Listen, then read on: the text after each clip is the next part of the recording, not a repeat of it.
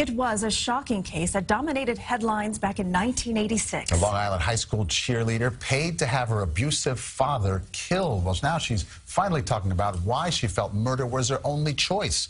CBS 2's Carolyn Gusoff with an update from Medford, Suffolk County. That is a name that I try to forget as much as possible. If the name Cheryl Pierson sounds familiar, you're remembering a notorious murder. She now goes by Cheryl Cuccio, dropping Pierson 3 decades ago after she had James Pierson, her father, killed. I didn't realize at that time that murder was so final. I just wanted the problem to stop and go away. Now a 47-year-old mother, she's talking publicly about the horrors that prompted her as a 16-year-old cheerleader to recruit a boy in homeroom for murder. He carried out the deed with a rifle in her Selden driveway. I wish I wouldn't have asked him, but I was desperate. Hiding a then unspeakable secret. It wasn't that he was killed for his money. It wasn't that he was killed because we didn't like him.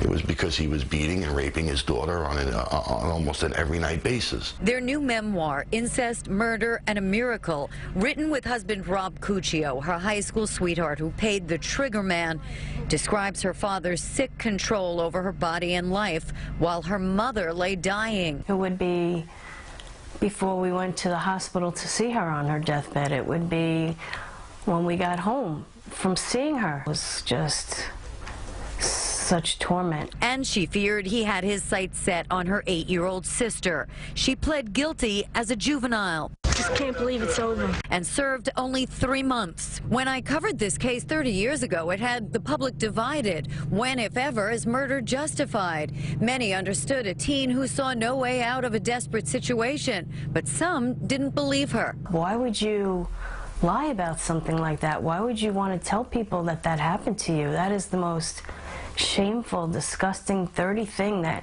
you could ever say. And what they call a miracle? Rob saved me my whole life. He protected me and gave me the strength.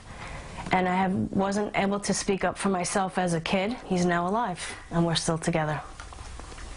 And that is the miracle. Alive after a heart attack and was pronounced dead. Cheryl finally found the courage to speak up, begging medics to keep working on him till his pulse returned. They hope their story now helps others find a voice. It's not something that just goes away. But incest does not define you. We need to speak up for each other, because it still happens out there. This chapter, they say, will be devoted to reaching victims. In Medford, Long Island, Carolyn Gusoff, CBS 2 News. And Sean Pica, the teen who committed the murder for hire, served 16 years in prison.